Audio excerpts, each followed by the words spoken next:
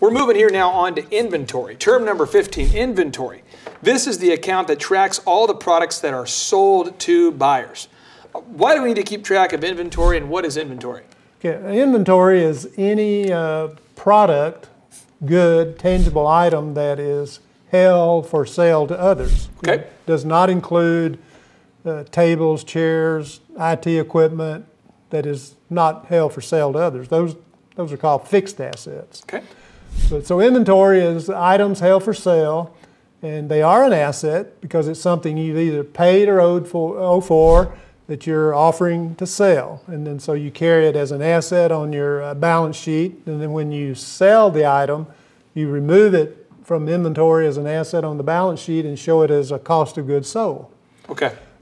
Some typical mistakes I see, difficulties is keeping up with inventory. I see entrepreneurs that make a sale of something of inventory, but they leave it in inventory. So it makes their profit and loss look really nice because they sold the widget for $1,000, but they didn't take out of inventory the $800 cost and show it as a cost. This can be very dangerous to not keep track of inventory. That's correct. So if you have like a retail shop or a business that sells a lot of products you keep in inventory, again, in this case, would you have a bookkeeper coming almost once a week? No, I think I would probably recommend that depending on the type of business, either a perpetual inventory that the entrepreneur or someone in their office would keep track of, or if not, a physical inventory count at the end of the month, so that if inventory in your books is not correct, it can be adjusted to whatever the result of your physical count is. Yeah. And I don't necessarily think you need to have the accountant do that. Someone in the organization could count it and put the cost on it. You might get the accountant's help as far as how it's recorded, that type of thing. So a lot of entrepreneurs never take a physical inventory. Really? That's correct. How often should we be taking a physical inventory, Marvin? My argument is every month, because to me it's important to have accurate monthly financials. Okay. If you feel confident that your inventory is correct without the physical inventory, maybe not once a month. But even if not once a month, at least quarterly, so that you at least, if you're not getting it exactly right on a monthly basis, you catch it up at the end of the quarter.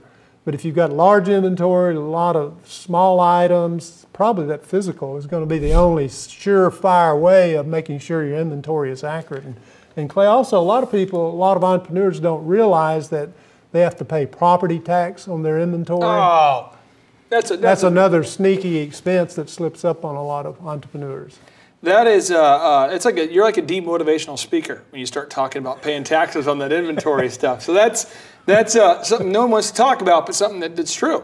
Need to be aware of it. It's a real liability, and if you don't file your property tax report, the county assessor will give you an ugly call or ugly letter, or assess you a tax on it using outrageously high figures.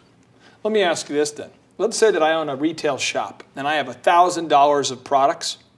What kind of tax, do I pay on a monthly basis on that? What kind of property tax do I pay on that? Okay, well, it isn't monthly, it's once a year. Once a year. In Tulsa County, and most counties throughout the country, they have an annual property tax report where you declare your taxable assets and send it down to the county assessor, and then later on in the year, usually October or November, they send you back a bill. And the bill it varies by school district as to how much the bill will be. It's usually assessed at maybe 10 or 11% of the original cost. Really? Then multiplied by the rate in effect for your school district. It's not very fun. It's not any fun at all. Okay, all right.